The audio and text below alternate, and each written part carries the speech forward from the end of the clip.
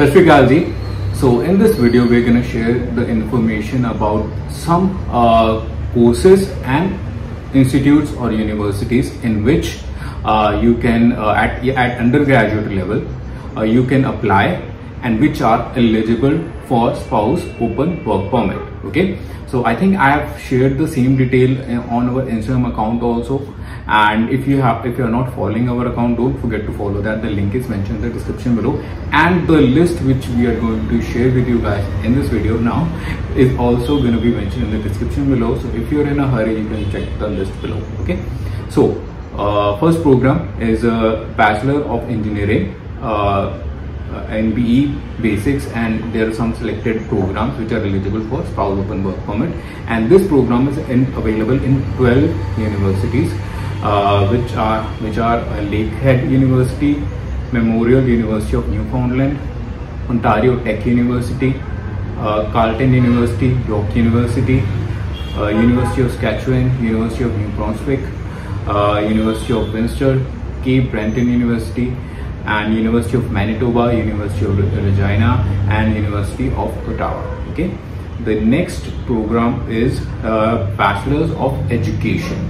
Okay, and this is available in 6 universities, which is University of New Brunswick, University of Regina, Breton University, Vancouver Island University, Mount Royal University, and University of Lethbridge. Okay, and another program which is available in which if you apply which is eligible for spouse open work permit is Bachelor of Science in Nursing, which is available in Laurentian University, University of Saskatchewan, Toronto Metropolitan University, MacEwan University, Lakehead University, and Mount Royal University. Okay, yes, there are many other courses and similar programs which are also available in other universities also. You know, the list I've shared is available in other also. These are few which we are dealing in, and if you want to apply along with your spouse, so these are some programs in which you can apply, in which your spouse can accompany you.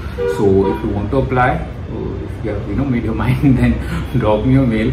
Our email ID is mentioned in the description below. Okay, and we will try to post more videos related to courses which are high in demand. Actually, they've already started a small playlist. I think the previous subscribers who have already subscribed to this channel are aware about it. I have posted one small video, but in coming future few days I'll be posting more videos with higher job demand programs.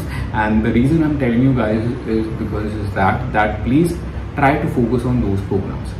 The whole fuss about not getting job, or the immigration policies being changed, and all the things happening, I think you're completely aware about it. But I think that if you are applying, keeping the courses which are high in job demand, there is a very good probability that the stricken policies or any strict immigration changes won't affect you that much.